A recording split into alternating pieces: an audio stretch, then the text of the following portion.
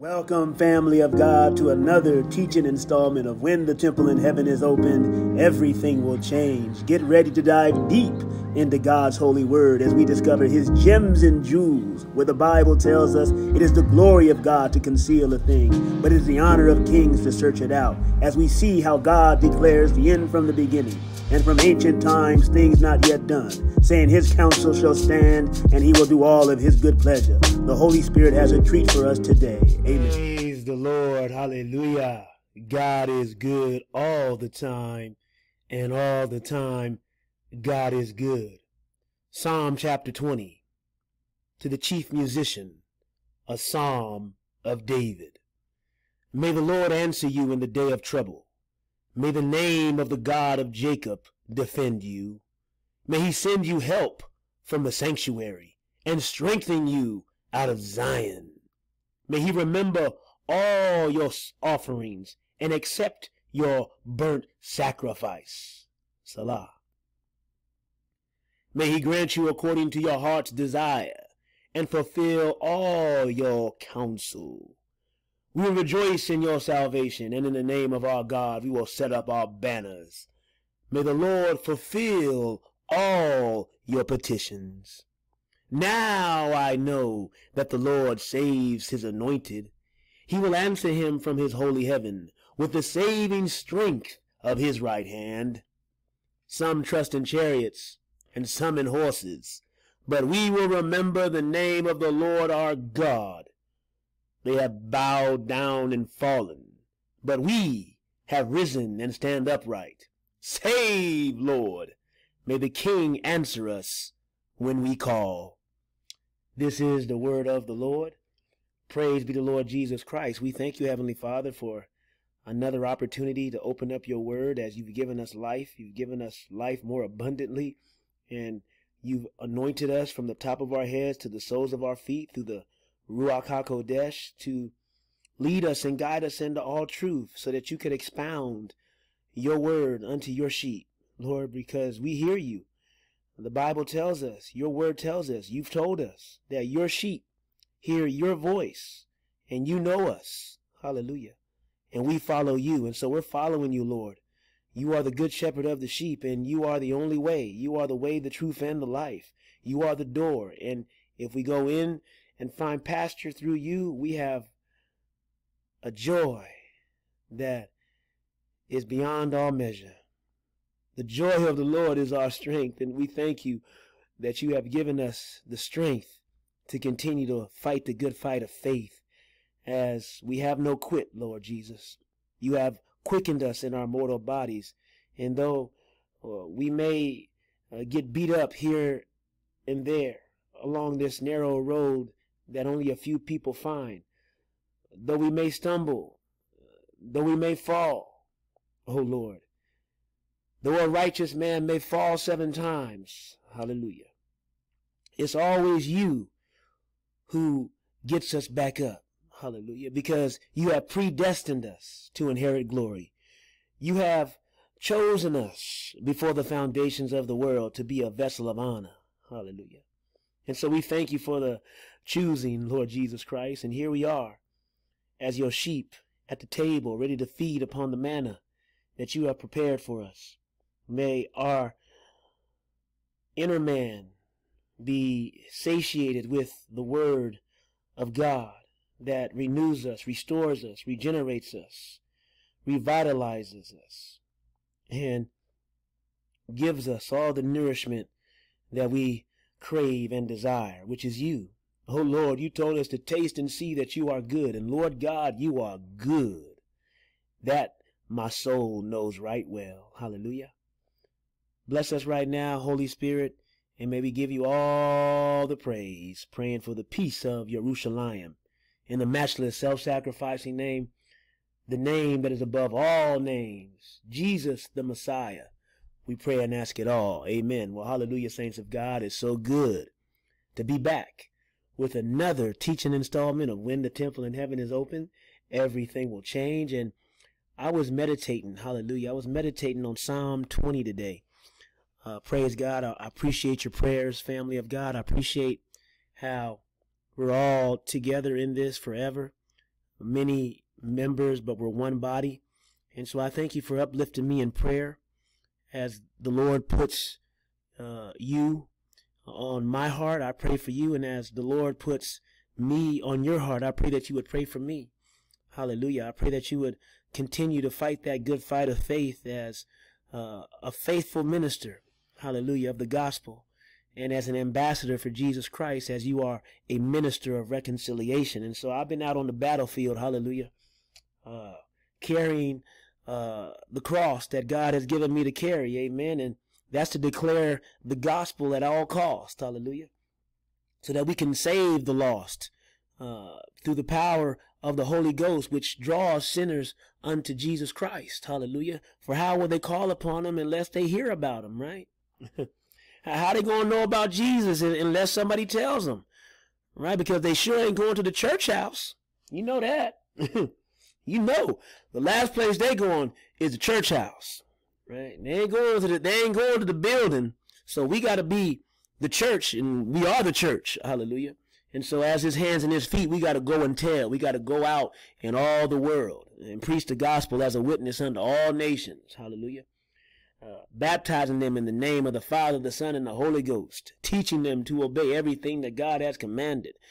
And then the Bible says the end will come when the fullness of the Gentiles has come in, hallelujah. And so we know that that day is fast approaching. And so I was in New Orleans today, hallelujah. I was down in the bayou, hallelujah. I was down on Canal Street. Today is what? This day is August 3rd, hallelujah.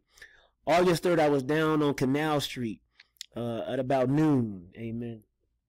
And the Holy Spirit was using me to give out the word of God, the words of life, hallelujah. And so it's always a blessing, you know, to be of service. And I've been traveling. I'll put a couple clips at the end of this video of the travels, just little blurbs. I went to Mobile, Alabama yesterday, and Biloxi, Mississippi. Not Biloxi, I'm sorry. Gulfport, Mississippi. Amen. So I had double duty yesterday as well. And so I'm just thankful that, you know, we can still work while there's time to work, right? We got to work the works of God while it is day, right? Because the night's coming when no one can work, right? And when the night comes, hey, that's it. And we're going to be in the Father's house, hallelujah. And we look forward to that day. This is what we're going to talk about in Psalm chapter 20. This is just so beautiful. I just marvel at the word of God. I mean, it's just a never-ending treasure trove, because here in Psalm chapter 20, we got the usual suspects of truth, right? We got the 444, right? The 444 code, which is always rapture. Okay, we got the dark and cloudy day, hallelujah. We got Babylon the Great, right? We got the sanctuary. We got the whole shebang, right? We got the day of muster, right? We got everything in Psalm chapter 20. You know, it's just so beautiful how, you know, God doesn't change. Amen.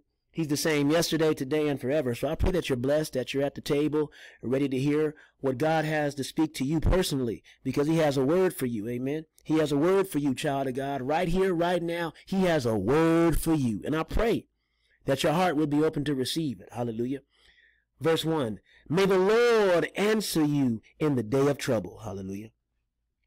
May the name of the God of Jacob defend you. So let's just break down verse 1. I was spending a whole lot of time right here. It starts right here, but it gets good as we keep on going. But it's good right here, amen. So may the Lord answer you in the day of trouble. May the name of the God of Jacob defend you.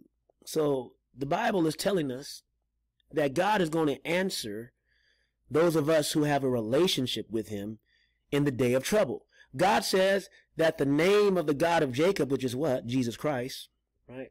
The name of the God of Jacob is going to defend us. With that, what does the defense mean? The defense means that he's going to rescue us. That means that there's going to be a rapture. And who's the one that's going to be doing the rapturing? Well, it's the name of the God of Jacob, Jesus Christ, because he is the one who's going to hear us in the day of trouble. So what's the day of trouble? Right? What is the day of trouble? Well, I want to show you a couple things. Let me go to eSword. The day of trouble, if you type it into your eSword or your Bible app, this phrase will come up 10 times in the Hebrew scriptures. And so all of these 10 times which speak about the day of trouble is showing us what's going to happen in that day. And the day of trouble is connected to what? The day of trouble is connected to the Assyrian appearing, right? Because the first time that we see the day of trouble is in 2 Kings chapter 19, verse 3. This was during the time of Hezekiah, when Hezekiah was king in Jerusalem, right? He was a great king, amen. He walked in the ways of Yahweh, Yod-Heh-Vav-Heh, hallelujah, like David did, amen. And the record of Hezekiah is impeccable, right, according to what's written, hallelujah, compared to all the other kings. And so here we see that he was in trouble, though, and Isaiah was the prophet during this time. He was in trouble, and he cried out to God because there was an attack coming from the north, right? The Assyrian, right? The Assyrian was on his way. And so you know this story. This is when, Hezekiah cried out, and he told the Lord that this is a day of trouble and of rebuke and of blasphemy, for the children are come to the birth, and there is not strength to bring forth. Right. So in Hezekiah's day, there was an attack coming from the king of the north, known as the Assyrian, Sennacherib. And Rabshakeh came down to blaspheme. His emissary, Rabshakeh, came to blaspheme the name of the living God. Right. And so God heard all of this. And what did God do? You know the story. 185,000 Assyrians were slain in one night by the angel of the Lord. Hallelujah. And the Assyrian was slain by his own two sons in the house of his God, Nisroch. Right? But what is God showing us? What is he showing us? He's saying that when the final future day of trouble comes, right? Because God is always telling us the end from the beginning. There's going to come another attack, right, from the Assyrian, who Isaiah loves to call as a type of the Antichrist. The Assyrian is going to come, the king of the north, right? He's going to come, and he's going to make war against those who keep the commandments of God and have the testimony of Jesus Christ, according to the book of Revelation. And he's going to set his tabernacle in between the two seas, right? The Mediterranean Sea and the Dead Sea, right? He's going to set his tabernacle and commit the abomination of desolation on the Temple Mount at the midpoint, and he's going to declare that he is God. Okay, this is all future coming of prophecy, which is about to be manifested in our day and age. And so this is what the day of trouble is all about, the appearing of the Antichrist, right? The second time we see the day of trouble is what we're going over right now in Psalm chapter 20, verse 1. And we're going to see that there's going to be a rapture, hallelujah, when the day of trouble begins. The third time we see the day of trouble is in Psalm chapter 50. Psalm chapter 50, verse 15 says, "And call upon me in the day of trouble.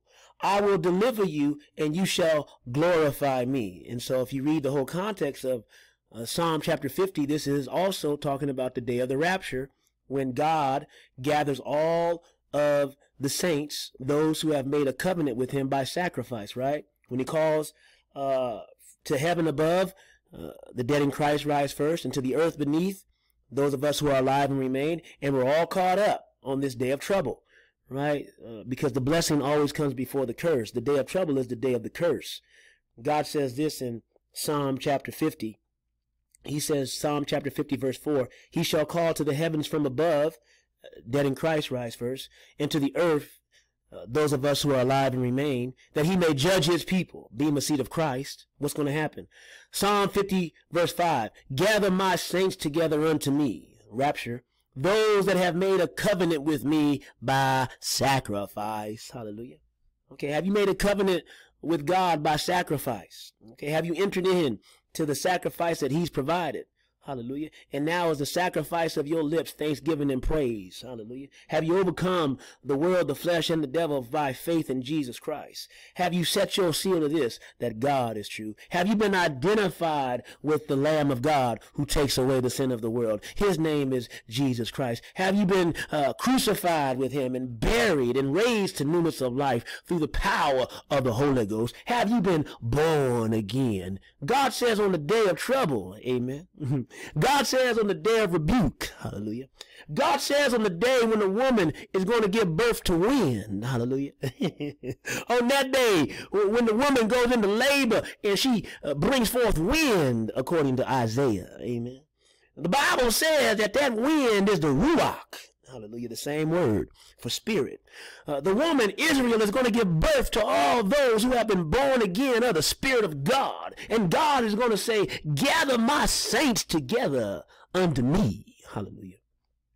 Those that have made a covenant with me by sacrifice. Hallelujah. I don't want to get too riled up. Amen. We only 15 minutes in. We're going to get riled up. Hallelujah. By the grace of God. Amen. And so here we see Isaiah chapter 22. This is about the oracle concerning Jerusalem. Again, talking about this attack, right? This attack that's going to come when the day of trouble begins. For it is the day of trouble and of treading down and of perplexity by the Lord God of hosts in the valley of vision, breaking down the walls and of crying to the mountains. Okay. This is the sixth seal, right? This is when God stands upon a wall with a plumb line in his hand. And if you ain't on the wall because you're in him, right? If you're not found in him on the wall because he's the head and we are the body, if you're not with God on that day when he stands up and he's standing upon a wall because he is the rock, right? He is Ebenezer, right? He is the rock, and upon that rock are seven eyes. Upon that rock is the body of Christ. Hallelujah. With him. And the plumb line is righteousness, and you're not with him on the day when he stands up. Well, God says, Isaiah chapter 22 verse 5, in the valley of vision, it is a day of trouble. Ooh, trouble. It is a day of trouble and of treading down and of perplexity. Okay. You talk about people ain't gonna know what to do. My goodness. Okay. You talk about running around with like a chicken with your head cut off. When there's number darkness, you can't even see where you going. Come on now. You can't even see where you going. It's number darkness. You talk about perplexity, breaking down the walls. Every wall falls to the ground. That's Gog and Magog. You see that right there, right? Every wall falls to the ground. Everything that can be shaken will be shaken on this day. You see, this is what I don't get. This is what I don't get, family of God. Hear me out right quick. It's like people just want to sugarcoat everything. I don't understand why people want to massage the apocalypse, right? They want to put a little bomb of Gilead on the apocalypse when the healing ointment has been given to us right now, okay? Before the curse comes, right? You can't massage the balm of Gilead, okay? You can't massage the balm of Gilead for those who didn't want the balm of Gilead. And so people want to massage the apocalypse, right? They want to soften the blow. No, you cannot soften what God has decreed, okay? This is what God said. God has promised this. My goodness, help me, Holy Ghost. This is what God promised, okay? Let me as a matter of fact, let me just type it in because I don't have it memorized, the scripture and verse. God has promised this, okay? It's in the New Testament. I can believe it's in Hebrews, okay? Right here, Hebrews chapter 12, verse 26. Okay, verse 25. This is what we're talking about. I'm thinking at verse 25. Help me, Holy Ghost. See that you refuse not him that speaketh. Talking about Jesus. You can't refuse the one who's speaking. Okay, he's the word of God. Amen. For if they escape not who refused him that spake on earth, much more shall not we escape if we turn away from him that speaketh from heaven, whose voice then shook the earth. But now he has promised. Hallelujah. He's promised this, family of God. Hear me out. Because this is what God says. Yet once more, amen, I shake not the earth only, but also heaven. Hallelujah. This is the promise of God. You see, I don't get it. When I hear people talking, trying to massage the apocalypse, like, oh, it's going to be, no. Okay. God said it's a day of treading down and of crying to the mountains, right? Sixth seal. Rocks cover me. Mountains fall on me, right? This is a day of treading down and of crying to the mountains. God says wailing in all streets. You see, I don't get it. This is what I don't get, family of God. It's like people may say stuff, but it's like, do they really believe it? Because if you're quoting what the Bible says, God means what he says. God says wailing in all streets. Okay. Every street of everybody that's left behind, wailing. Okay. God says howling in all the highways. Every single highway howling. Okay. God says every wall fall to the ground. Every wall is going to fall to the ground. God says that not only is the earth going to shake, the whole entire earth. Okay. You already know, maybe never been in an earthquake, but you've seen pictures, videos. You can't even stand when there's an earthquake, right? You can't stand when there's an earthquake. So imagine the whole earth shaking, the greatest earthquake in human history, the book of Revelation describes it. Okay. But God said it's not only the earth, though. That's the thing. Hallelujah. You see, because everything that can be shaken will be shaken. God said also heaven. How are the heavens shaken? Well, there's war in heaven, right? Okay. You know the fourth eye wheel. I talked about this in the last video, titled The Devil, right? The devil's fourth eye wheel. Okay. When the door opens, right? When the door opens, the eye wheel of the enemy is, I will ascend above the heights. Woo, you talk about proud. Woo. Woo, woo, woo. It hurts my soul just to say it. Ooh. I can imagine the pride of such a creature. Can you imagine the pride of such a creature? This is what he said. God said he said this in his heart. This is what he said, family of God. This is what he said. Isaiah chapter 14, the fourth eye wheel of the 5 eye wheels of the dragon. Okay, the number 4 is the door. Okay. So when the door opens, Revelation chapter 4, and God says, come up here, right? Because Jesus Christ is descending upon a cloud, right? The enemy says, I will. My goodness. It just hurts me to say it. I will ascend. This is what he said now. I will ascend on the same day that Jesus Christ is descending on the clouds. I will ascend above. Above what? The heights. Can you imagine this guy? He not only wants to ascend, he wants to ascend above, and not only above, he wants to ascend above the heights. The heights is the highest you could go. And what's the heights? Of the clouds. My goodness. Who's on the top of the cloud, descending on the cloudy and dark day? Revelation chapter 14. Who's on the cloud? Let me show it to you. Let me show it to you. Look at the picture. Look at the picture that God is trying to paint. Hallelujah. I'm praying that you are being blessed. I forgot I had this on. I've been speaking into this microphone because I be getting like complaints about, you know, my voice not picking up. So I got this microphone right here. So I've been speaking into that. And I forgot I had the screen recording. I forgot I've been doing this lately. Well, last couple of videos, I guess. Let me show this to you right quick. Hallelujah. I pray that you're being blessed, that you see, hey, we're only on verse 1. Okay, and look how it's going to get real good, amen. It's going to get real, real good. Hallelujah. We got the usual suspects, amen. Because this is encouragement. God said encourage one another with these words, right? Because it's all about the rapture, about the rescue. So this is the day when Jesus Christ comes like lightning from east to west, sitting upon a cloud, golden crown on his head, sharp sickle in his hand, and he's coming at the time of the harvest, right? Revelation chapter 14, who's on the cloud? Verse 14, then I looked and behold a white cloud, and on the cloud sat one like the Son of Man, having on his head a golden crown, and in his hand a sharp sickle. And another angel came out the temple, Michael, that's the voice of the archangel, crying with a loud voice to him who sat on the cloud, thrust in your sickle and reap, for the time has come for you to reap, for the harvest of the earth is ripe. So he who sat on the cloud thrust in his sickle on the earth, and the earth was reaped. That's the rapture. Okay, now check what the enemy said. This is what the enemy said about this day, right? His fourth eye will. This is what he said that he wants to do. No, he didn't say he wants. He said, I will. Can you imagine this guy? And no, he won't. Hallelujah. Okay, this is what he said in his heart, though. He said, I will on this day. No, you won't. Oh, no, you won't, you dragon. Okay, he said, I will. My goodness. Get into the text, family of God. This is the heart of the enemy. Okay, of our enemy. This is his heart. This is what he said he's going to do on the cloudy and dark day, but he's not. Hallelujah.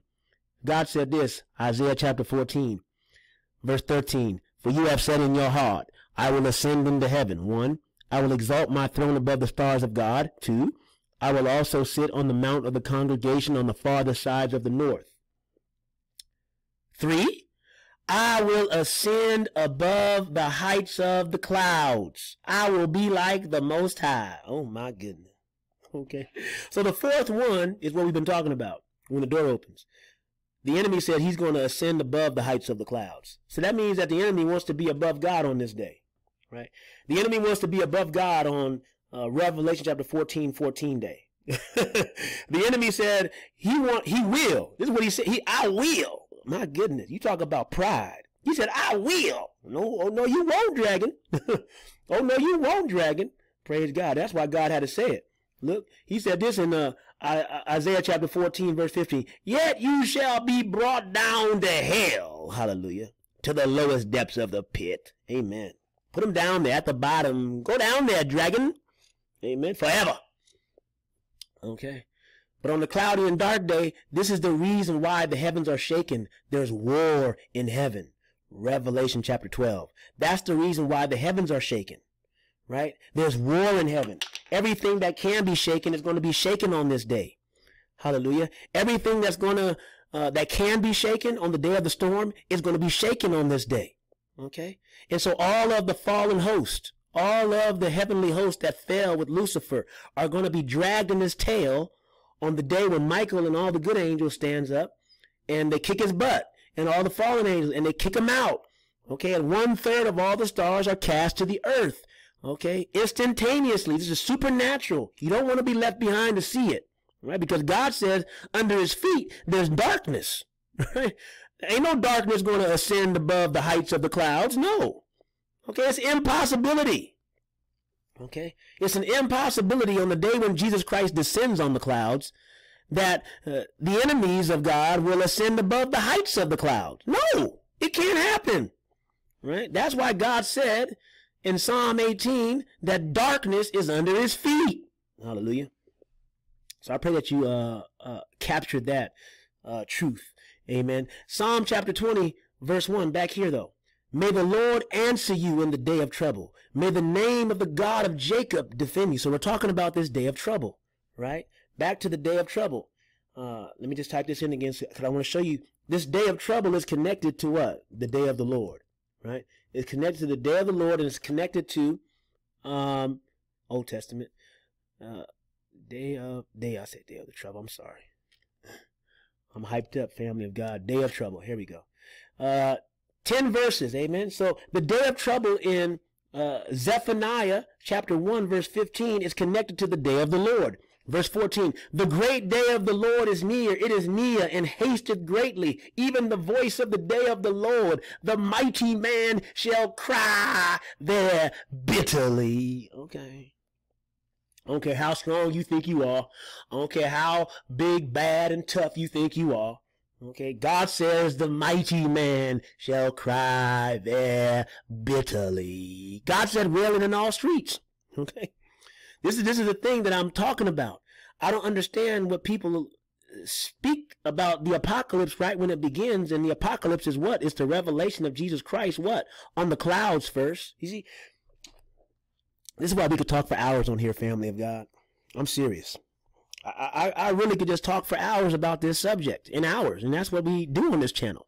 But I'm talking about like straight through, because there's just so many different moving parts. If everybody would understand all the moving parts as the Holy Spirit puts it together, we would all have a better understanding of what God's game plan is for the cloudy and dark day. You see, on the cloudy and dark day, amen, on the day of rebuke, right, on this day, my goodness, if you are left behind, it's unfathomable, and it's just the beginning. That's the whole thing. That's the whole thing. It's just so terrible, right? It's just so terrible. It's just so terrible right when it begins, because we're talking about the revealing of Jesus Christ. Okay, what did God say? God said in the book of Acts, right? This is a historical event, right? When Jesus Christ ascended back to heaven on the Mount of Olives, the disciples were looking at him, right? The disciples were looking at him go up, and they saw him, right? They saw him ascend back to heaven. And as they kept on looking up, right, the Bible says that a cloud received him out of their sight, right? So the last thing the disciples saw as they were looking up into heaven was a cloud. And then what happened? You know the story. You know the story. Okay? God can't lie. This is the whole thing. God can't lie. So what happened? There was 2 angels that appeared, right? And they said, ye men of Galilee, why stand ye here gazing up into heaven? This same Jesus that you saw go into heaven will come in the like manner as you saw him go. So what was the last thing that the disciples saw as they saw Jesus Christ ascend into heaven? The last thing they saw was a cloud. The angels said, and the angels were good angels, they can't lie. Okay, they were speaking on behalf of God.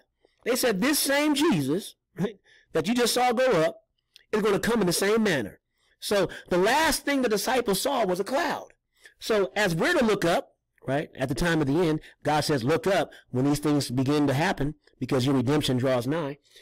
As we look up, what are we looking for? We're looking for the cloud, right? And that's how the apocalypse begins. The apocalypse begins when Jesus Christ rides on the cloud swiftly into Egypt. Ooh, he coming swiftly. You know that. Now you know that. Hallelujah. Now you know he coming swiftly. Amen. Okay. The Bible says on that day when he rides like lightning. Hallelujah. From east to west, swiftly on a cloud into Egypt. Okay. The Bible says the idols of Egypt will be moved at his presence. Hallelujah. Everything that can be shaken, I'm telling you, this is what the Bible says. That's why you don't want to be left behind. Okay, this is what the Bible says. You're going to shake. Okay, end of discussion. I don't care what anybody says. Okay, this is exactly what the Bible says. The Bible says you're going to shake. If you get left behind because your foundation is the sand. I mean, how many different parables have God given us? How many different examples has he shown us? That if you are not on the rock, if you're not on the wall with him, on the day when he stands on the wall, if you're not in him, not having your own righteousness, but the righteousness that only comes by faith in him, if you're not with him on that day, that means that your foundation isn't solid. And the storm, when it comes, and it's coming, hallelujah, the storm when it comes, when the rain descends, hailstones and coals of fire, right? When the flood beats upon your house, the rushing of the nations, right? And when the wind blows, four winds release. There go them four horses. They're getting out their gate. Get out their gate now. Okay. Bible says if you built your house upon the sand, God says great is the ruin of your house. Right? I mean, natural, logical understanding of how you build houses during the time of a storm. If you have built your house upon the sand and there's a storm coming, well, you're going to be in a whole lot of hurt. I mean, this is just natural, logical understanding and reasoning. So imagine on the day of the supernatural storm that God he's talked about and prophesied for thousands of years to come, right? Even way back in Enoch's day, right? Even Enoch prophesied about this day. The seventh from Adam, he prophesied about this day, right? God has talked about this day for eons. And so on the day when it's manifested and you're not with him, well, it's a whole lot of trouble, right? It's a day of trouble, but that's not all. Look what God says. God says it's connected to the day of the Lord, the day of trouble, right? The great day of the Lord is near. It is near and hasteth greatly. Even the voice of the day of the Lord, the mighty man shall cry there bitterly. That day is a day of wrath, right? A day of trouble. There goes the day of trouble. And distress, a day of wasteness and desolation, a day of darkness and gloominess, a day of clouds and thick darkness. My goodness. Watchman, what of the night? Watchman, what of the night? Watchman, how much time we got left? Not much time left. And then watchman, what of the night? What time you got? Not much time left. Watchman, what's the weather report? A cloudy and dark day. A day of clouds and thick darkness. Okay. Woe worth the day, the prophet says. Okay. Woe worth the day, for the cloudy day is near. It shall be the time of the heathen. Okay. So this is the day of the Lord, right? This is the day of wrath. God has not appointed us unto wrath, but to obtain salvation through Jesus Christ our Lord. Okay? So how can we be left behind in this day? Right?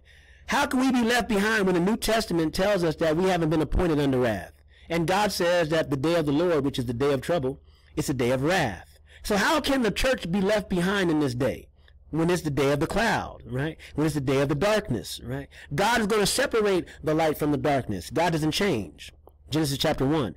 God separates the light from the darkness. Hallelujah. Okay, so there has to be a separation on this day. And this is what we see in Psalm chapter 20. But before we get back to Psalm chapter 20, I just want to bring out one other point. Hallelujah. Because we're talking about the usual suspects, right? The usual suspects, Jeremiah chapter 51. The utter destruction of Babylon. Okay, this is another thing I don't get.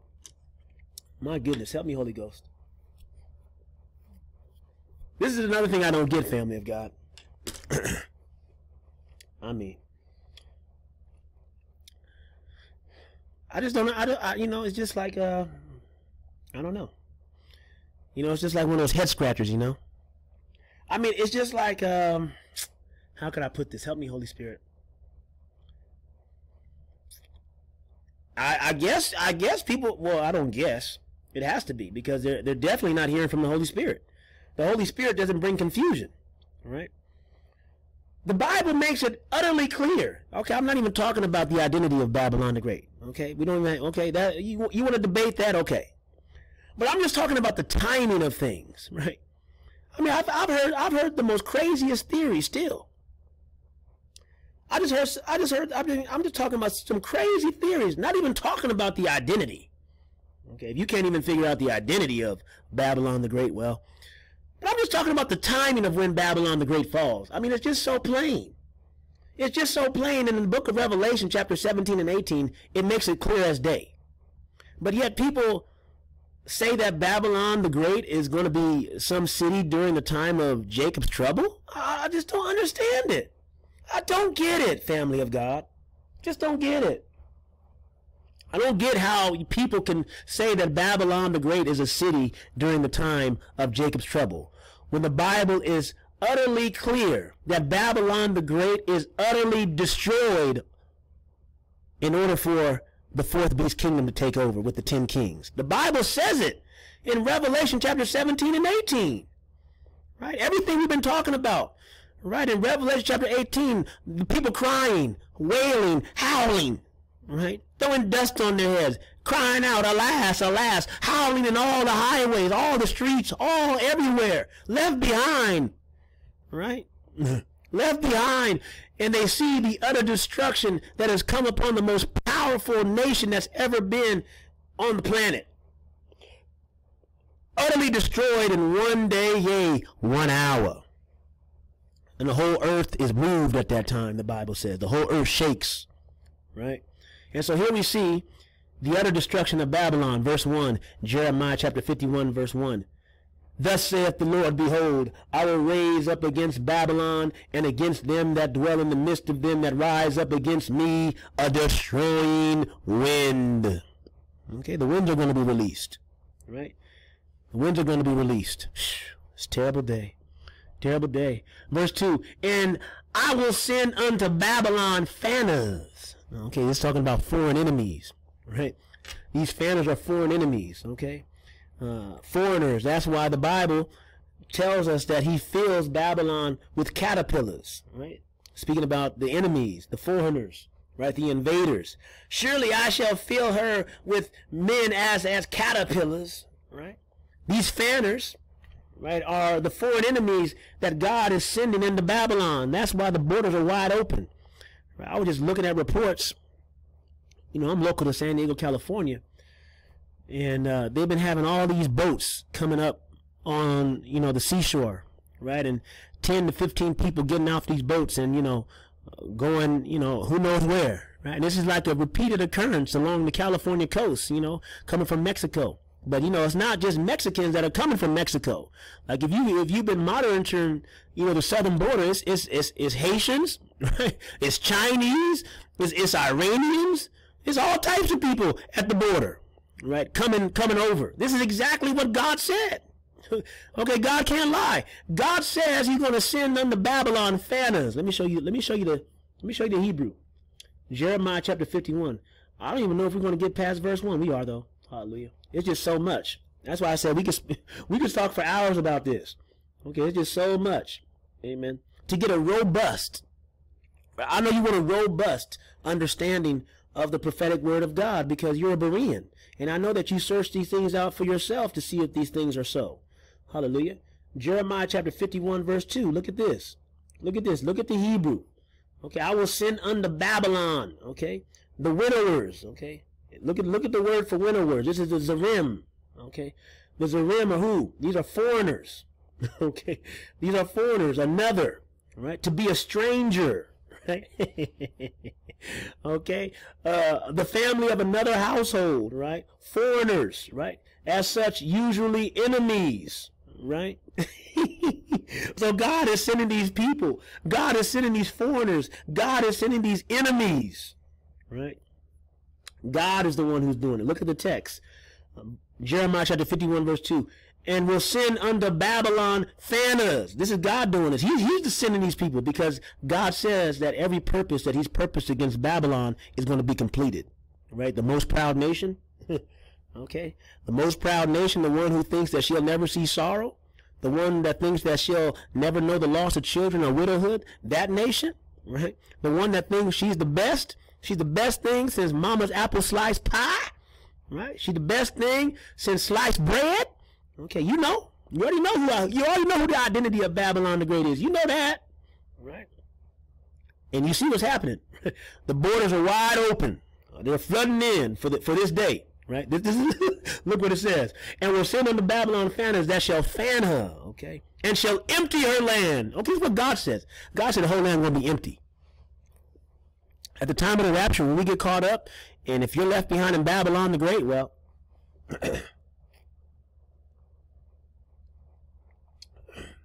I'm drinking my Coke because my voice, trying to just get it back again. And I appreciate your prayers. Hallelujah.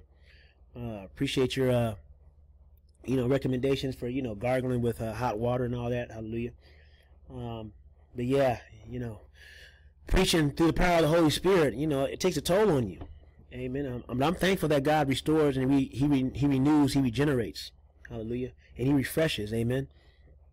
But here we see, my goodness, Jeremiah chapter 51 verse 2, and will send unto Babylon fanners that shall fan her, and shall empty her land, for in the day of trouble they shall be against her round about. The day of trouble, right? That's what we're talking about. We're talking about the day of trouble. Okay, the day of trouble. What's the day of trouble? It's the day of the Lord, right? Zephaniah, right? It's the day when the cloud comes in darkness, right? Okay, the day of trouble is when the Assyrian appears, right? Hezekiah, type and shadow. Right, the day of trouble is the day of the valley of vision. Right, the oracle against Jerusalem. There's an attack coming against Jerusalem. Gog and Magog. Psalm 83. The day of crying to the mountains. Right, the day of treading down. The day of perplexity. All this is wrapped up in the day of trouble. Right when the day of the Lord begins. That's when the day of trouble starts. Hallelujah. It's the day that we're looking forward to, because we know what the psalmist says in Psalm chapter 20. Hallelujah. David says, may the Lord answer you. My goodness. Do you have a personal relationship with God? May the Lord answer you in the day of trouble. Hallelujah. This is Psalm 18, right? This is Psalm 18. Psalm 18 tells us what's going to happen when the Lord answers us, right? Because we've been crying out. Right? We're crying out for the Lord to rescue us. Right? We're crying out for the Lord to bring the blessed hope. Right? We're crying out for, look, right here on my hat, the rapture. I wear rapture everywhere I go. Right? Letting people know. And people always say, oh, rapture. Rapture. I'm a walking billboard for Christ. Okay, letting people know the rapture is soon. Okay, whether I'm standing on a street corner, or I'm going to the gas station, or I'm going wherever God leads me, and people just see the clothes I wear. It's going to be about Jesus Christ. So help me God. Right? It's going to be about Jesus Christ. So help me God. I used to wear everything else, right, when I was in the world. Okay, I never was like in the high fashion, because I didn't have no money like that. I was too hooked on dope, right? But I still wore, foolish stuff. Wasn't glorifying Jesus Christ. But now that I've been born again, amen. Now that I've been born again, I want to wear something that declares Jesus Christ.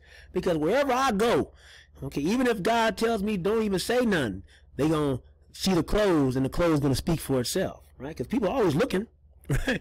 People are always looking, They always looking, and hey, you look at me, you gonna see Jesus, amen. You gonna see something about Jesus on my person, hallelujah. And if God tells me to speak, first thing I'm gonna say, so help me God, is something about Jesus. Praise the Lord, hallelujah.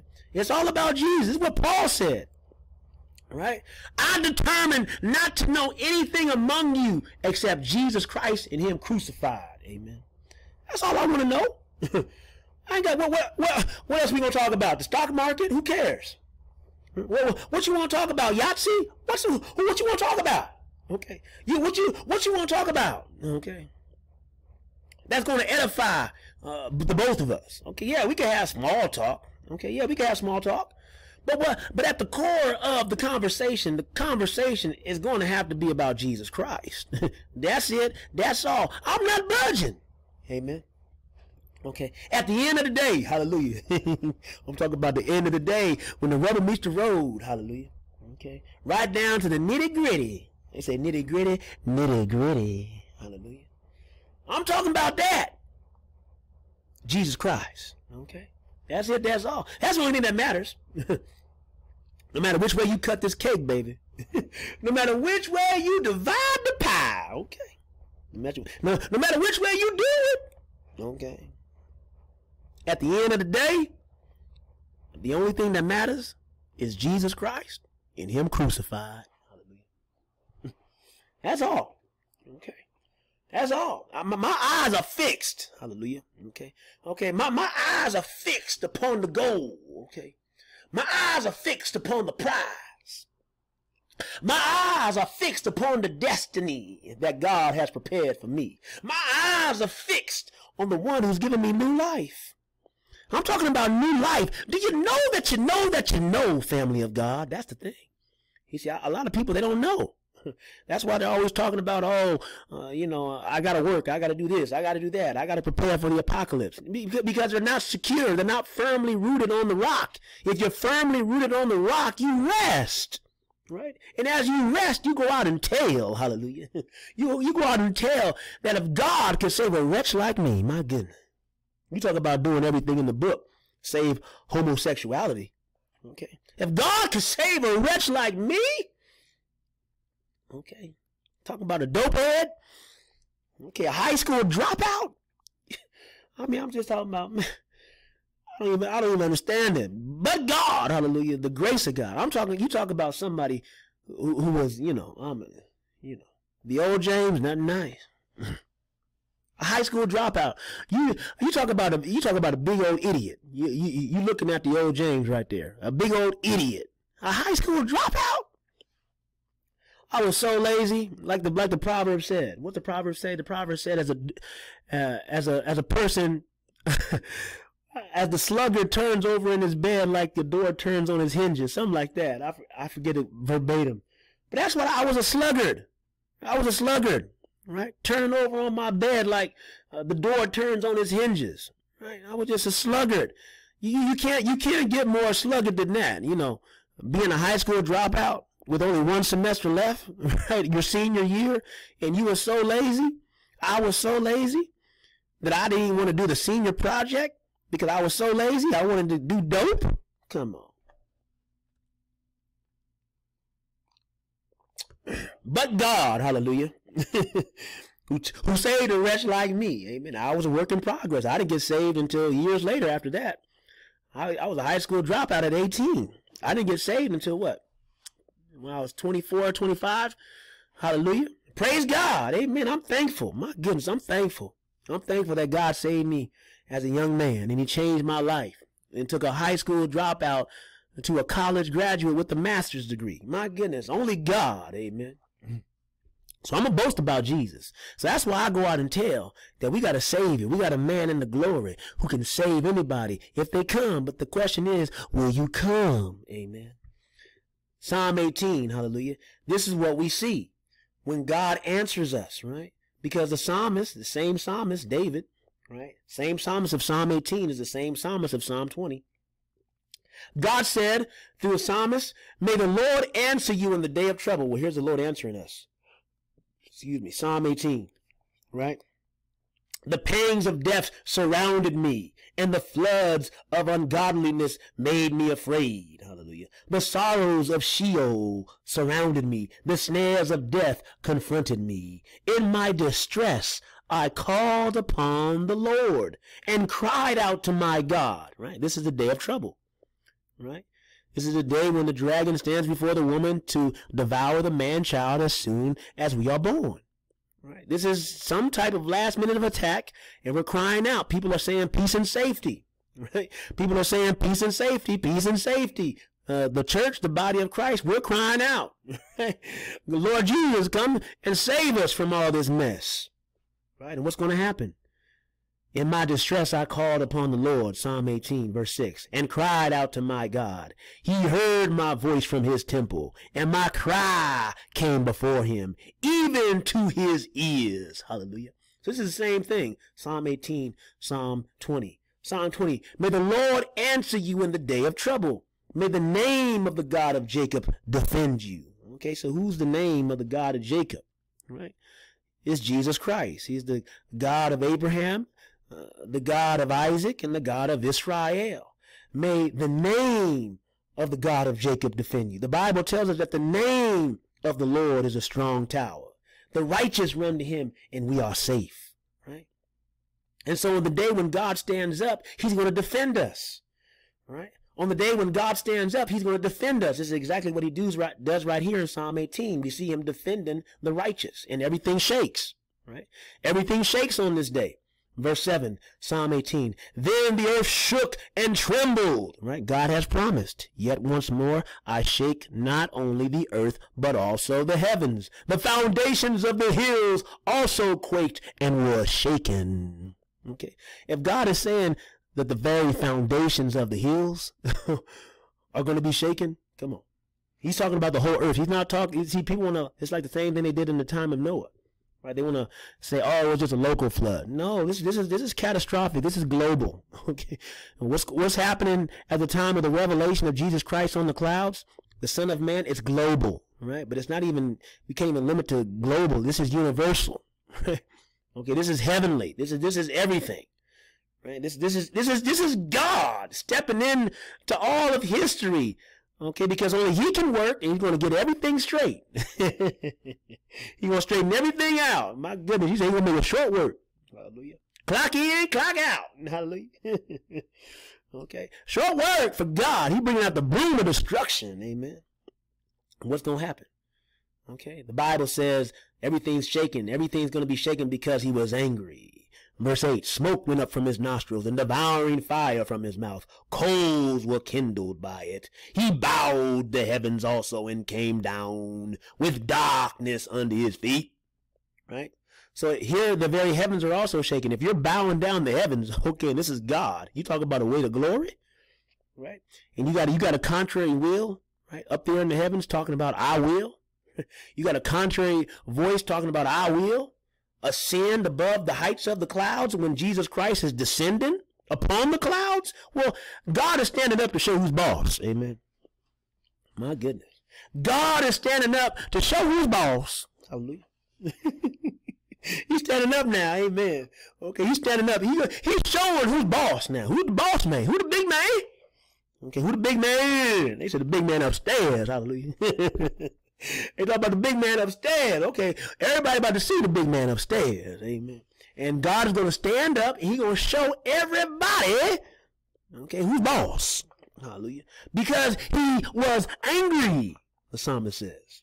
Okay, he's angry on this day. The Bible says for a long time he has kept silent. Amen. The Bible says for a long time he has held his peace. Right? And on this day, when he bows down the heavens, when he's riding upon a cloud swiftly into Egypt, amen, and the idols of Egypt are going to be moved at his presence. On the day when he comes like lightning from east to west, amen. On the day when he causes his glorious voice to be heard, when he brings out his bow, amen, and fills it with Ephraim, hallelujah, okay, and he shoots out his arrow, right, like lightning from east to west, hallelujah. The Bible says, and he rode upon a cherub and flew. Amen. He flew upon the wings of the wind. He made darkness his secret place. His canopy around him was dark waters and thick clouds of the skies. From the brightness before him, his thick clouds passed, hailstones and coals of fire. Right? 100-pound hailstones. The book of Revelation fleshes it all out. I think people get tripped up. I know.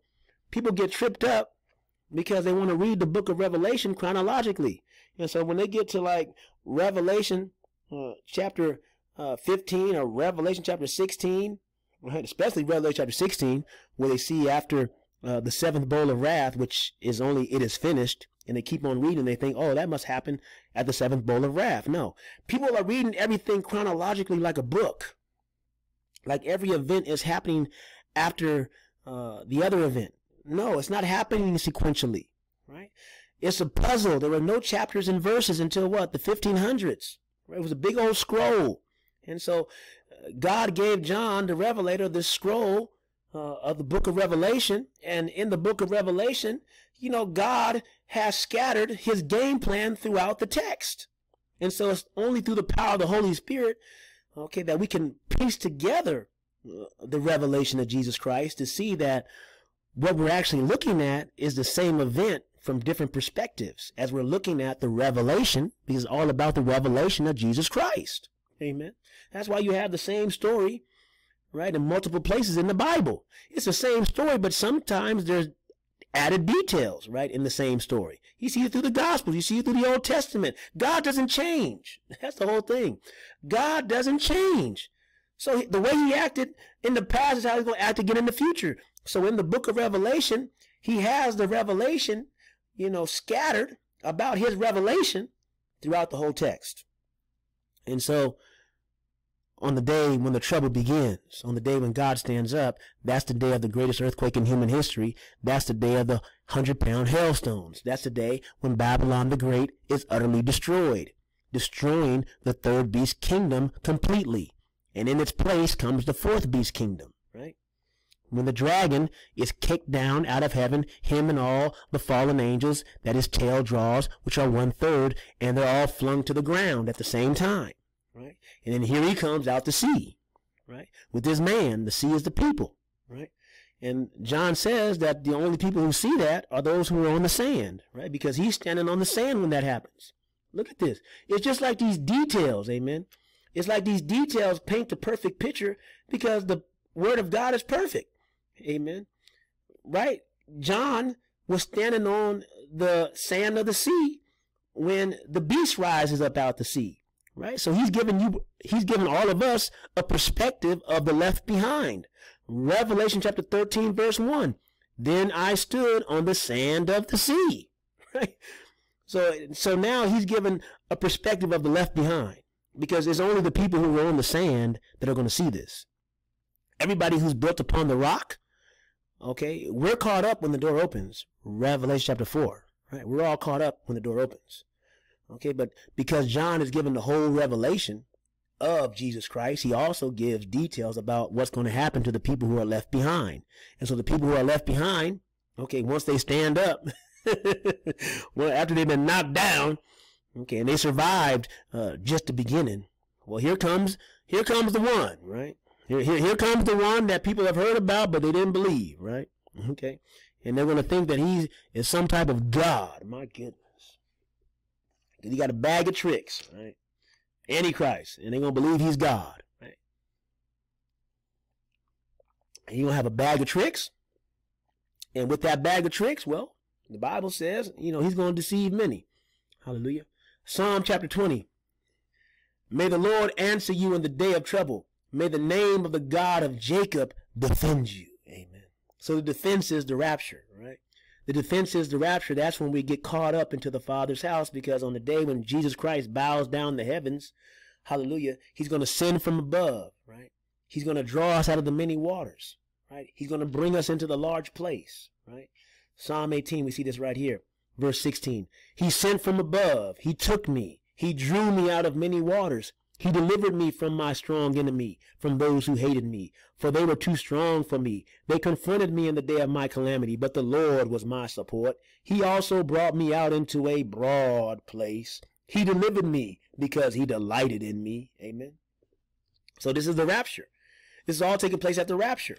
Okay. The name of the Lord, Jesus Christ, is a strong tower. The righteous run to him and we are saved. He is our defense. He is our shield. All right. He is our everything. And so God's going to do what? Verse 2, Psalm chapter 20. May he send you help from the sanctuary. What's the sanctuary? The sanctuary is the Mikdash. Right? Here's the 444 code. Right?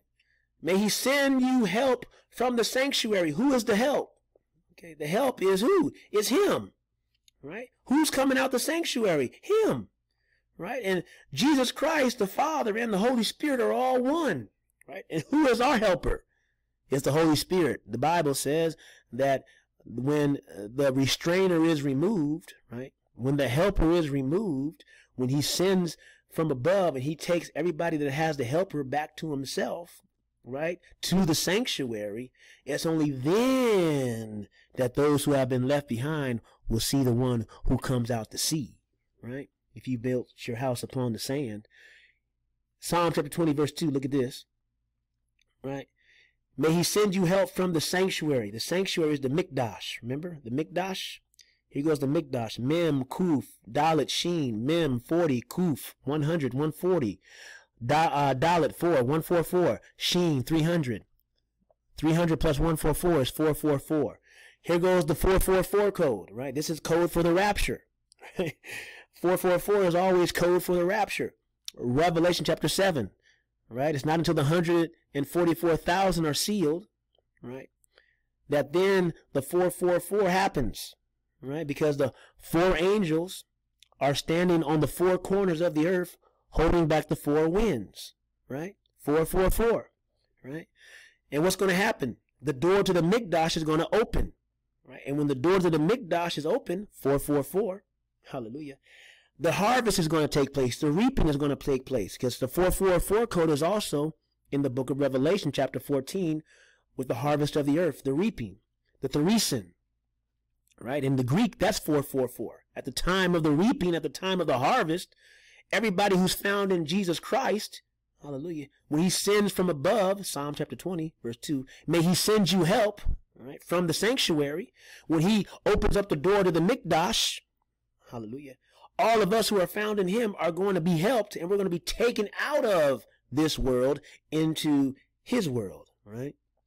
Because the 444 code doesn't end with just the Mikdash, the reaping, right? And the holding of the four winds by the four angels on the four corners of the earth. But there's also the 444 for those left behind, because Damascus, right? Damascus is also 444. And the Bible says at the time of the harvest, right, there's going to be a utter destruction of Damascus, the oldest continuously inhabited city in the world, right? Isaiah chapter 17, Damascus has a numerical value of 444, right? Because it's not only the sweet, it's also the bitter, right? There's a separation of light from darkness on this day. And what's going to happen? God is going to strengthen us out of Zion. Well, who is our strength, right? Jesus Christ is our strength. Who is the one who's standing up on Mount Zion? It's Jesus Christ, right? At the time when all of us are brought into the sanctuary. Revelation chapter 14, right? Revelation chapter 14 again, we see this, amen. Then I looked, and behold, a lamb standing on Mount Zion. Okay, so here goes the lamb standing up, right? Everything changes when the lamb stands up. Hallelujah.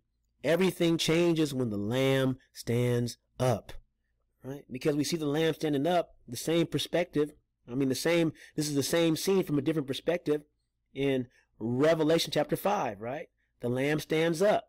It's the same scene from a different perspective. Mount Zion is heaven, right? And the lamb is standing up in Revelation chapter 5, right? And he takes the seven sealed scroll, verse 6. And I looked, and behold, in the midst of the throne, and of the four living creatures, in the midst of the elders, stood a lamb, as though it had been slain, having 7 horns and 7 eyes, which are the 7 spirits of God, sent out into all the earth. All right, so there we are, right? The 7 eyes, which are the 7 spirits of God, sent out into all the earth. The restrainer has now been removed. The restrainer is in every born-again believer. That's the Holy Spirit inside the 7 churches, and we're all there with God as he stands up, right? as God stands up and he takes us into his house at the time of the rapture, when he comes like lightning from east to west, right? Because no one comes unto the Father unless we go through the Son. Daniel chapter 7. The Son is coming in the clouds of heaven, right? The Son of Man is coming in the clouds of heaven. And who's in the clouds of heaven? Table of showbread, the menorah. And the Bible says that the Son of Man is brought near before the Ancient of Days. Who's the Ancient of Days? The Ancient of Days is the Father, right? And this is the scene that we're looking at. Revelation chapter 5, verse 6 and 7.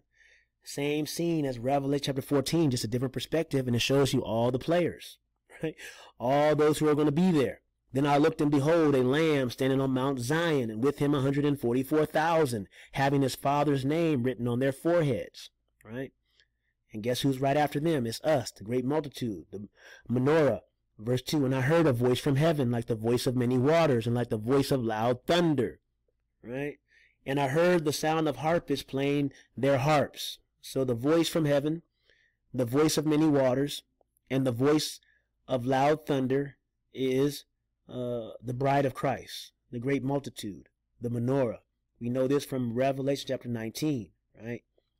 Revelation chapter 19, when you see the great multitude, okay, the great multitude from every tribe, every nation, every tongue, every kindred, we see that the great multitude has the sound of many waters and the sound of mighty thunderings. Verse 6, Revelation chapter 19, and I heard as it were the voice of a great multitude, as the sound of many waters, and as the sound of mighty thunderings, saying, Hallelujah, for the Lord God omnipotent reigns. So the voice of the great multitude has the voice of many waters and has the sound of mighty thunderings. Same thing we see in Revelation chapter 14 after the 144,000 appear. There's another voice from heaven, right? The voice of many waters and like the voice of loud thunder. Well, that's the great multitude, right? Same order of Revelation chapter 7. You get the 144,000 first, then you get the great multitude. Okay? Same setup in Revelation chapter 14. 144,000 first, great multitude. Right? God is in the details. Hallelujah. But that's not all, because it also says in Revelation chapter 14, and I heard the sound of harpists playing their harps. Well, where do we see the harps at? Well, that's back to Revelation chapter 5, the same scene, right? When the Lamb is standing up, right? This is where we see the harps again. And guess what? This is when the new song is sung. Hallelujah. Right? This is when the new song is sung, because when the Lamb takes the scroll, we see this in verse 8. Now, when he had taken the scroll, the 4 living creatures and the 24 elders fell down before the Lamb, each having a harp. Well, there goes the harps. Okay, each having a harp. There goes the harps. And golden bowls full of incense, which are the prayers of the saints. And guess what? And they sang a new song. Okay, so it's the same scene of Revelation chapter 14. If you put the details together, you see the same scene playing out. And I heard the sound of harpists playing their harps. Well, who had the harps? The 24 elders, the priesthood, right? The course of the priesthood of the church in their courses, right? And what happens? Verse 3. They sang, as it were, a new song before the throne. Okay, so the new song is what? Okay, the song of the redeemed, right? Revelation chapter 5 is the same thing. You are worthy to take the scroll and to open its seals, for you were slain and have redeemed us to God by your blood, out of every tribe and tongue and people and nation, and have made us kings and priests to our God, and we shall reign on the earth. Okay, so it's the song of the redeemed, right? It's the song of the redeemed. And guess what? Only the 144,000 can learn this song. And God, because he doesn't want you to miss it, he puts that the 144,000 were redeemed 2 times. So you can know that the new song is the same song of Revelation chapter 5, which is the song of the redeemed. Revelation chapter 14. They sang, as it were, a new song before the throne, before the 4 living creatures and the elders. And no one can learn that song except the 144,000 who were redeemed, one, from the earth. These are the ones who are not defiled with women, for they are virgins. These are the ones who follow the Lamb wherever he goes. These were redeemed, too, from among men, being firstfruits to God and to the Lamb. And in their mouth was found no deceit. for they are without fault before the throne of God. Amen. God is good. So I pray that you're understanding all this. That's why I said, we could talk for hours about this. Amen. We can keep on going. We're going to finish Psalm chapter 20. So I pray that, you got a little bit of time, because I just want to get through Psalm chapter 20. Help us, Holy Ghost. May he send you help from the sanctuary and strengthen you out of Zion. So as you can see, we're talking about the rapture, right? This is when we all appear in the Mikdash. And how are we going to get there? Verse 3, may he remember all your offerings and accept your burnt sacrifice. Salah. So think about what he just said now. Salah means to meditate, pause. May he remember all your offerings, right? Okay. So what is the offerings that we offer to God? Okay, in the new covenant? Well, the Bible says we have to present our bodies as a living sacrifice, holy and acceptable to God, which is our reasonable service. Romans chapter 12. The offerings that we offer to God is thanksgiving and praise. The offerings that we offer to God is the words of our mouth, which is the testimony that Jesus Christ is our Lord and Savior, right? And so may he remember all your offerings, right? We've overcome the world, the flesh, and the devil. We've overcome this world system. We overcome everything by faith in Jesus Christ. Hallelujah. That's why we have a testimony. Amen. So what is our offerings on this day that God is going to remember? Who did you believe? Right? Did you obey what he told you to do? Okay, did you bring the right offering? What was the right offering? Well, the accepted burnt sacrifice. May he remember all your offerings and accept your burnt sacrifice. Because many people say, Lord, Lord, right? But they ain't got the right sacrifice. They ain't got the whole burnt offering. Who's the whole burnt offering? Jesus Christ said, except you believe that I am, you shall die in your sins. This is going back to the garden again, right? Well, right after the garden. It's going right back to Cain and Abel. What offering are you bringing to God? My goodness. What sacrifice do you have? My goodness. Are you trying to come to God on the cloudy and dark day with your own efforts? Oh, I heard about Jesus. I heard about Jesus. You know these people. I heard about Jesus. I heard about Jesus. Lord, I heard about him. Right? I heard about Jesus. But they don't want to obey Jesus, right? They want to approach Jesus with their own offerings. They want to bring the work of their own hands, right? They want to be like Cain, who was that wicked one. They want to bring of their own sweat and their own toil. They want to bring something of their own effort to God and say, well, you know what? This is how I'm going to approach God. I'm coming just like this. Okay, I'm not listening to how he tells me to come. I'm going to come the way I want to come. That's what Cain did, right? Cain knew what to bring. Cain knew what to bring, but Cain said, nah, I'm not bringing no blood. No, I ain't bringing no blood. Cain said, I ain't bringing no blood. My goodness. You talk about he was that wicked one. Cain said, I ain't bringing no blood. I'm about to bring in the best of the field. Okay? I'm about to work. I'm about to work. Okay, I'm going to get sweaty. Ooh, I'm going to get sweaty. Know that. I'm going to get sweaty. Okay, I'm about to toil with my hands. I'm going to bring God this because, I'm a good person. Okay, God's going to see how good I worked. He's going to see how hard I worked. And he's going to be pleased with my sacrifice. Ooh-wee. See? Nothing new done under the sun. Right? The thing that has been is that which shall be. So the same thing at the day of the cloud, when God bends the heavens and he comes down riding upon a cloud swiftly into Egypt. And he says, everybody muster. What's your sacrifice?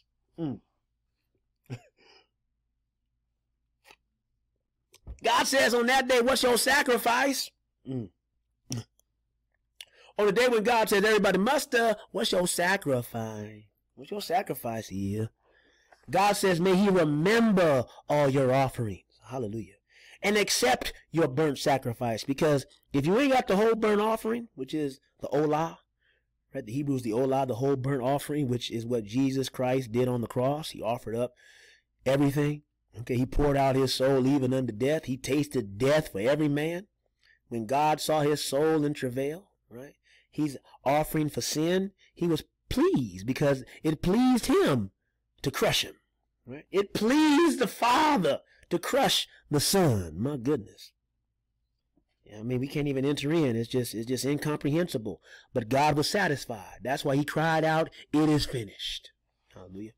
And so if you're not identified with that burnt offering, which is the only burnt offering that God accepts, well, you're in a world of hurt.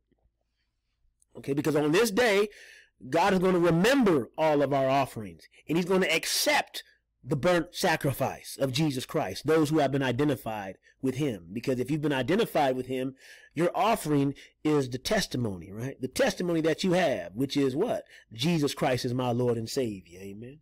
The Bible says if you're ashamed of him, he's going to be ashamed of you. Okay. If you deny him before men, he's going to deny you before the angels and his Father. So on the day when he said everybody muster, and you over there talking about a different Jesus, oh, well, and you say, but, well, no, shake. You gonna say, but, no, shake. You gonna say, but, no.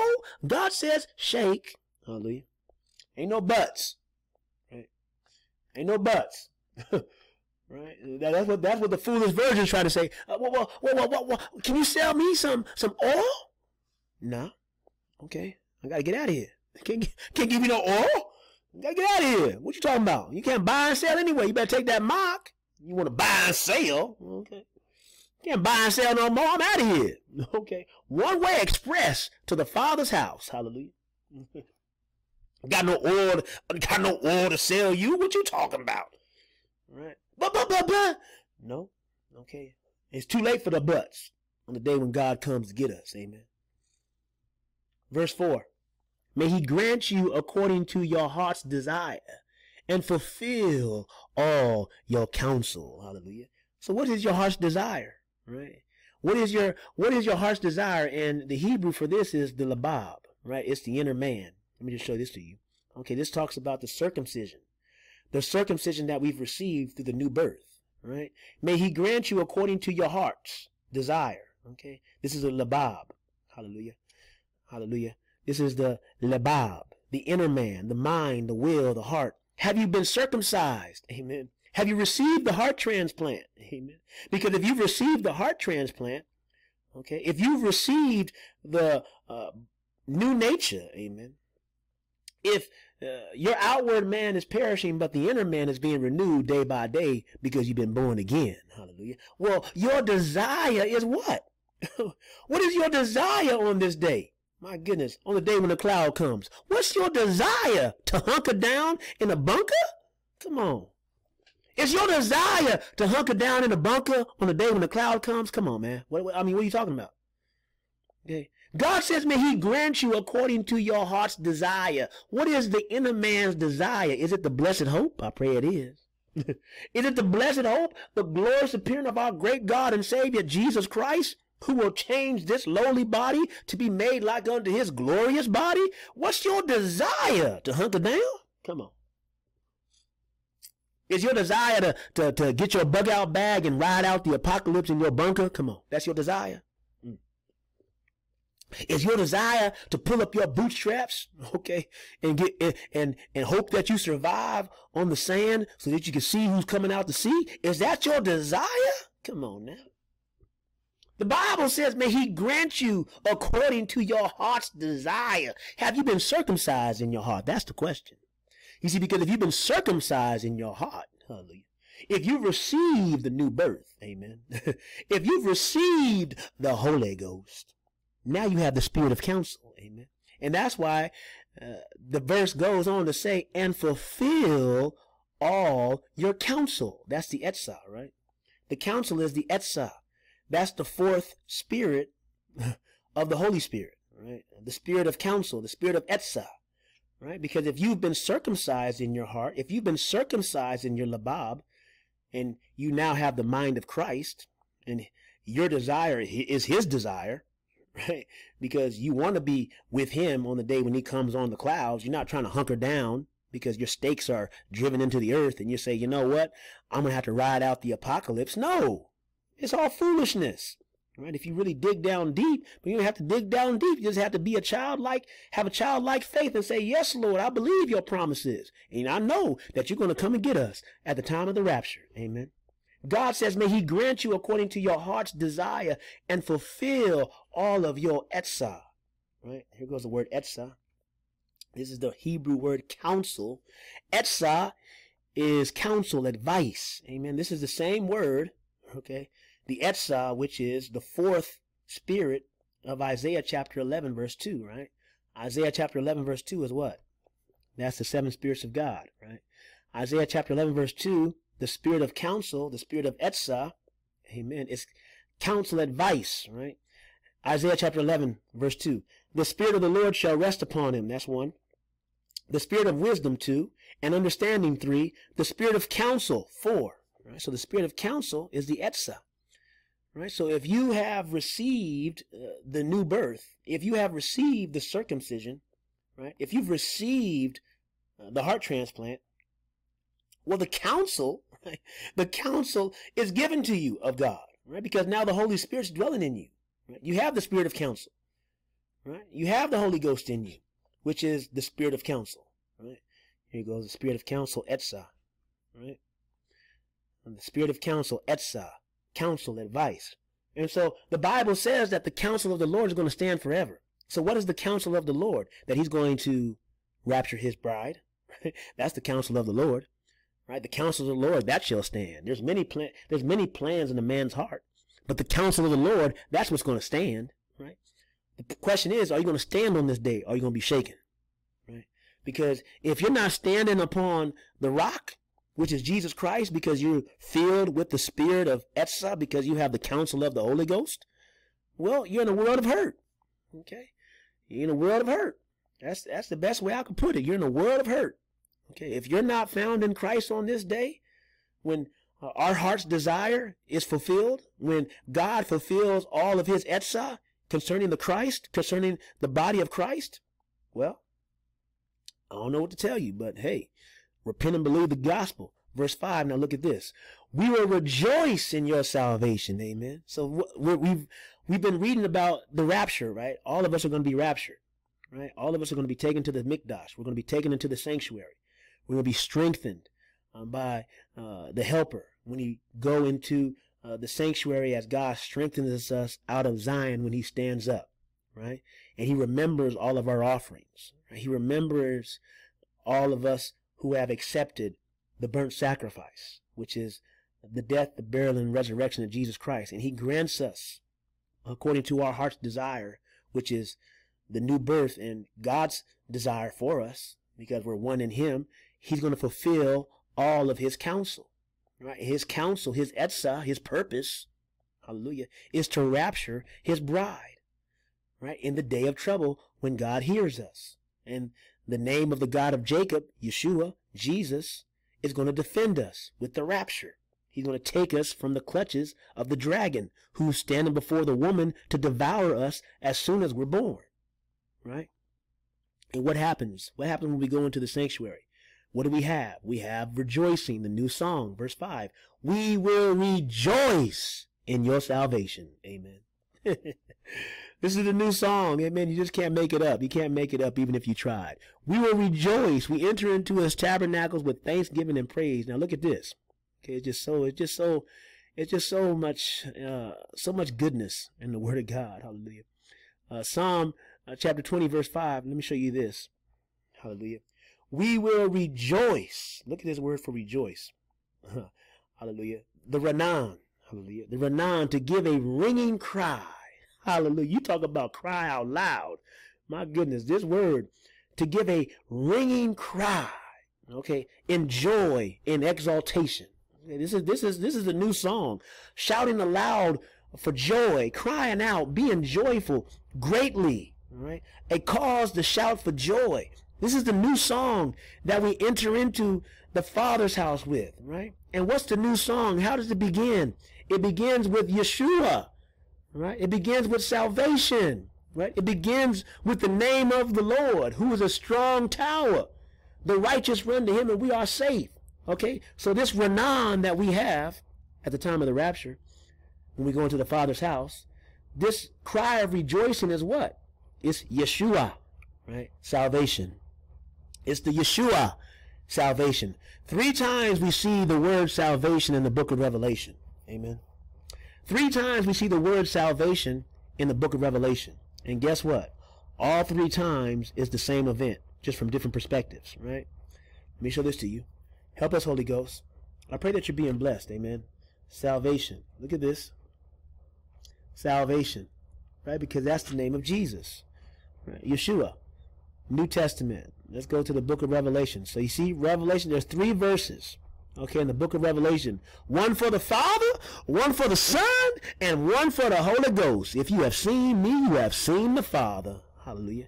How say, show us the Father? If you have seen me, you have seen the Father. Hallelujah. 3 times in the book of Revelation, the revelation of who? Jesus Christ. 1 for the Father, 1 for the Son, 1 for the Holy Ghost. Salvation is sung. And when is salvation sung? At the time of rescue in the day of trouble, right? Revelation chapter 7 verse 10. Look at this. First time we see it. This is the great multitude. Again, you can't make it up. This is the great multitude. This is the body of Christ. Okay? We are the ones who lead off with the new song. Revelation chapter 5. Only the 144,000 can learn it. Right? Revelation chapter 14. It's the song of the redeemed. And who's redeemed us? Yeshua. What is the name of Yeshua? Salvation. Right? Revelation chapter 7 verse 9. After this I beheld, and lo, a great multitude which no one could number, of all nations and kindreds and peoples and tongues, stood before the throne and before the Lamb, clothed with white robes and palms in their hands. Hazazon Tamar, division of the palm trees. What type of tree are you? I mean, we go on and on, family of God. I mean, the evidence will not stop. Okay, the Bible is from everlasting to everlasting. Forever is his word settled in heaven. We go on and on. Okay, this is non-stop evidence. Okay, I have been bringing out, can you testify, okay, in the court of law, okay, can you testify in the court of law that I have introduced to you any type of commentary from somebody else? Or have we just stuck to the facts and we let the Holy Spirit speak for himself? Right? It's the Holy Spirit that takes the things of God and makes them real to us. So here we see the first time we run into the word salvation, it comes from those who have the palm branches. What type of tree are you? Okay? What type of tree are you? Are you going to be separated at Hazazon Tamar? Hazazon Tamar means division of the palm trees. I won't teach that right now because that's a teaching in and of itself. But the teaching is, what type of tree are you? Okay, because the palm trees are prominent forever. Okay, the palm tree. My goodness, help me, Holy Ghost. I just want to, you know, this is serious business, though, you know, because we're talking about eternity. Amen. We're talking about eternity in the tabernacle, in the very temple of God during the millennial reign. Okay, the Bible says, my goodness. In the very temple, there's a palm tree and a cherub, a palm tree and a cherub, a palm tree and a cherub. The very temple of God. A palm tree placed right next to a cherub? That's why God said that we're going to even judge the angels. Amen. Okay. God has made us a little lower than the angels, right? Okay, he has made man a little lower than the angels, right? But in forever, right? In forever and ever, okay, we're going to be, you know, even above the angels. Hallelujah. We're going to be above the angels. Hallelujah. And God places us, right? The body of Christ, his bride, right? Palm tree and a cherub, palm tree and a cherub, palm tree and a cherub in the very temple where the throne of God is. Okay, so you trying to tell me that this great multitude is somebody else other than the church? Oh, well, the devil is a lie. Okay, devil is a lie. The Bible tells us that the palm trees is me and you, right? If you're part of the body of Christ. The palm branches, Jesus Christ is the vine, we are the branches. The very menorah is a tree. The middle stem, which is the vine from which every branch branches out, right? There's 7 lamps, right? And the middle stem is the vine, and all of the branches branch out from the middle stem, and it looks like a tree. And so if you are a tree, you have a branch, right? And are you going to bear fruit? Because if you bear fruit, some 100-fold, some 60-fold, some 30-fold, hallelujah, that means that you're going to receive a reward. And there's going to be positions in the kingdom of God. And the Bible says, I'd rather be a doorkeeper in the house of my God than to serve in the tents of wickedness, right? To dwell in the tents of wickedness, says the psalmist. And so at the very entrances of the tabernacle, right, the outer gate, 30-fold, the inner gate, 60-fold, the temple, 100-fold. We're going to have positions in the temple because guess what? God said we are the temple of God, right? So where God is, we're going to be there too, right? He's the head, we're the body. So we're going to be serving at the temple in courses in various positions, some closer than others, right? This is what the Bible says, right? Some 30-fold, some 60-fold, some 100-fold. We keep on going with that, but let's keep on going with this. Revelation chapter 7, verse 9. And after this I beheld, and lo, a great multitude which no one could number, of all nations and kindreds and people and tongues, stood before the throne and before the Lamb, clothed with white robes and palms in their hands, and cried with a loud voice, saying, Salvation, Yeshua, to our God, which sitteth upon the throne, and unto the Lamb. Hallelujah. So here goes the first time you run into the word salvation in the book of Revelation. Great multitude cries it out, right? Remember in Psalm chapter 20, when we all go into the sanctuary, when God answers us in the day of trouble, when the righteous run to the name of the Lord, which is a strong tower, and he defends us, right? When he remembers all of our offerings and accepts the sacrifice that we've been identified with, which is himself, Jesus Christ, and he grants us according to our heart's desire, which is the blessed hope, and he fulfills all of his counsel, which is the spirit of Etzah in us. The restrainer is going to be removed, right, and taken to the Father's house, and the body of Christ is filled with the restrainer, which is the Holy Ghost. What's going to happen? We're going to have a Ranan. Okay, we're going to cry aloud with a new song. Verse 5, we will rejoice in your salvation, Yeshua. Right? The first thing that the great multitude says, I pray that you're getting this. Hallelujah. Okay, I pray that you're getting this. The first thing that we say, the great multitude, we lead off the new song. Right? We lead off the new song. Right? This is the new song, the song of the redeemed. And we cry with a loud voice, the Renan. Okay? We're crying aloud, Renan, saying salvation. First time we see salvation. Okay, but remember, we see it two more times, but it's the same event, just from a different perspective. Right? So the second time we see salvation is in Revelation chapter 12, verse 10. Right? Revelation chapter 12, verse 10, this is the war in heaven. This is when the enemy gets cast out. Right? When the enemy gets cast out, when the heavens are shaken, at the same time when the door to heaven is open. Right? On the day that God has promised, he shakes not only the earth, but also the heavens. And so when the dragon is cast down, because he's trying to stand before the woman to devour the child as soon as we're born, he's trying to say, I will ascend above the heights of the clouds. Right? God says, no, you won't. He's descending upon a cloud, and he says, darkness is under his feet. Right? And so the Lord rebukes him. Right? And he says, Michael, go and get him. Amen. And Michael stands up. In the time of trouble, Daniel chapter 12 begins for those left behind under God's feet. And so here we see Revelation chapter 12. Okay. I'll begin at verse 9. And the great dragon was cast out, that old serpent called the devil and Satan. Amen. Which deceiveth the whole world. He was cast out into the earth, and his angels were cast out with him. And I heard a loud voice saying in heaven, now is come salvation. Okay. Who's that loud voice? Who's the loud voice? It's the great multitude, right? The voice of many waters, the voice like great thunder, right? It's the great multitude. We're saying salvation. It's the same event because it's all happening at the same time, right? The same time that the dragon is getting cast down is the same time that we go up, right? The light is separated from the darkness. And the first thing that we say when we have the Renan, okay, the loud cry of rejoicing is salvation. We say the name of Jesus as his name. Hallelujah. And I heard a loud voice saying in heaven, now is come salvation and strength and the kingdom of our God and the power of his Christ. For the accuser of our brethren is cast down, which accused them before our God day and night. And they overcame him by the blood of the Lamb and by the word of their testimony. And they loved not their lives unto the death. Hallelujah. This is exactly what we're reading in Psalm chapter 20.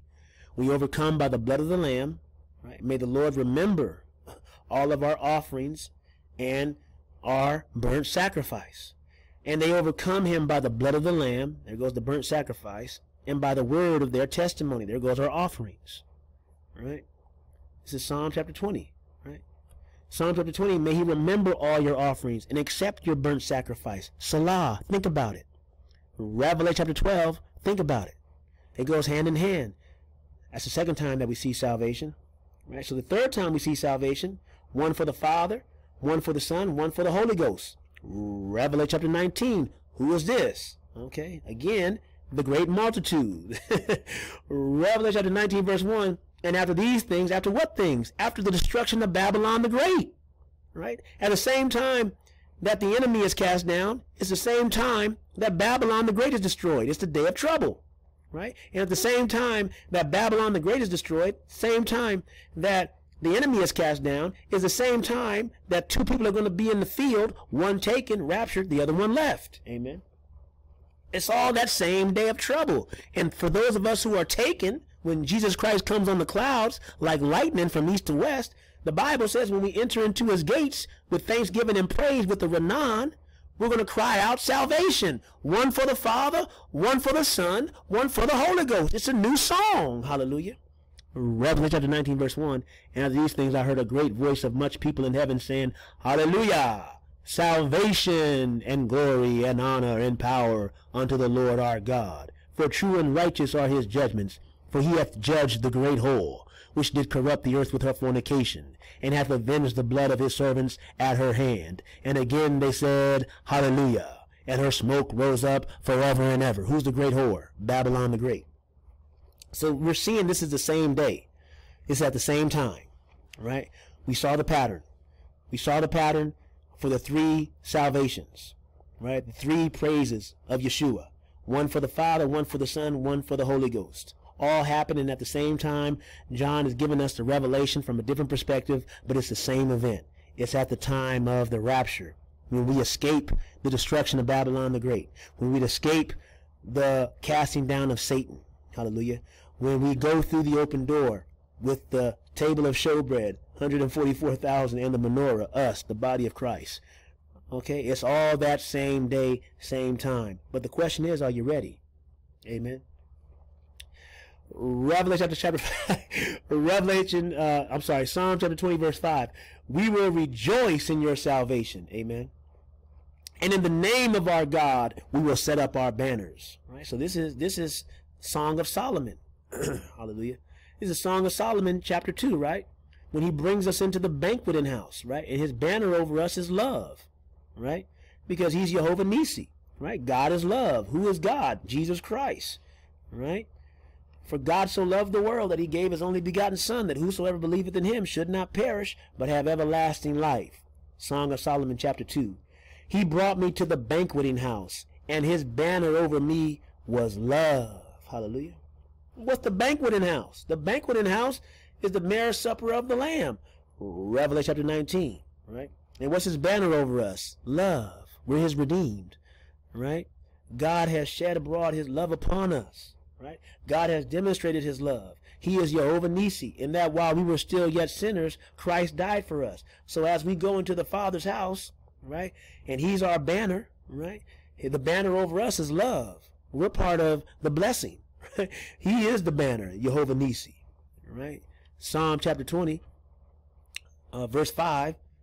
We will rejoice in your salvation. In the name of our God, we will set up our banners. Where?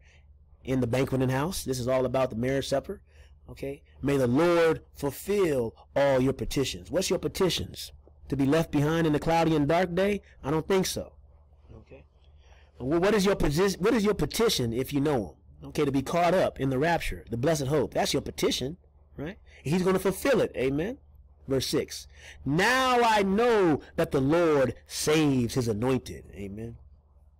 Have you been anointed with the Holy Ghost? Okay, from the top of your head to the soles of your feet? Okay. Well, you're going to know what God is going to do on the cloudy and dark day from a personal experience when your lowly body is translated into a glorious body, just like Jesus's body. Hallelujah. Now you will know on that day that the Lord, he saves his anointed. He will answer him from his holy heaven with the saving strength of his right hand. Some trust in chariots and some in horses, but we will remember the name of the Lord our God. Okay? Some people trust in chariots. Some people trust in horses. Some people trust in government. Some people trust in military. Some people trust in bombs. Some people trust in nukes. Some people trust in the stock market. Some people trust in their own strength, right? Okay, some people, they trust in what Big Brother says. Some people trust in what Mommy and Daddy said. But we will remember the name of the Lord our God. Okay, there's two different foundations. If your foundation is tied to this world, well,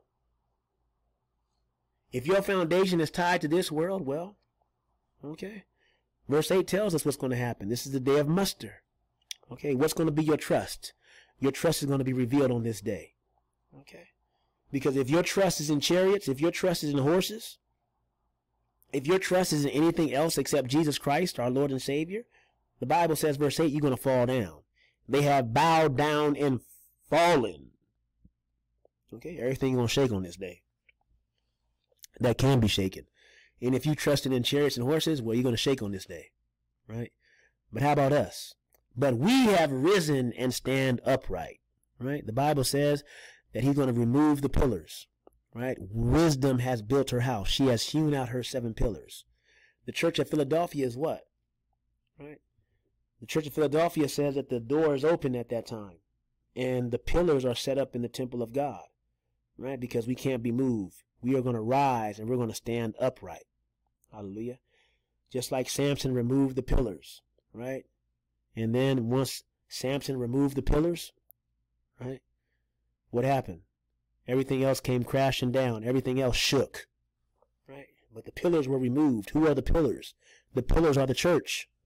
Right? The pillars are me and you. Right? The pillars are me and you. Amen. That's why there's a cherub and a palm tree, cherub and a palm tree, cherub and a palm tree, cherub and a palm tree in the temple. The pillars are me and you. Verse 9. Save, Lord. May the King answer us when we call. Hallelujah. God is good, family of God. I pray that you are blessed. And I pray that the Lord will save. And may he answer us when we call. I pray that you took this all in. And I pray that, you were edified. Please let me know if you have any questions. And please let me know if I blessed you through the power of the Holy Spirit tonight. And that you were filled up. Because I sure was. Psalm chapter 20. What a beautiful psalm about the rapture. In Jesus' name. Amen. Made it to Mobile, Alabama. Mobile, Alabama. Praise the Lord. I made it. Voice is doing better today because God is good all the time. And all the time, God is good. Here on Dolphin Street. I'm about to lift up a shout. Praise God, people all around here. I'm going to preach right here. In Jesus' name, amen. Praise the Lord, hallelujah. As you see, I'm drenched. I'm drenched out here in Gulfport, Mississippi. So this is my second stop today. Earlier I preached in Mobile, Alabama. Now I'm here in Gulfport, Mississippi. Hallelujah. Preaching here in downtown. Worked up a sweat. Shirt is drenched. But praise King Jesus that he's given me the power through the power of the Holy Spirit to be an ambassador, a minister of reconciliation, to invite people to come, be born again and live forever. Next stop, New Orleans. Bring some light in that house of voodoo. In Jesus' name, amen. Praise God, family of God. Was just down there on Canal Street, preaching the Bible, preaching the gospel here in New Orleans. God is so good. And so now I'm leaving another state down, and God is good. Hallelujah. Not much time left. Take care. I pray pray that we'll always be ready, amen, when the King comes. As you can see, I'm drenched again.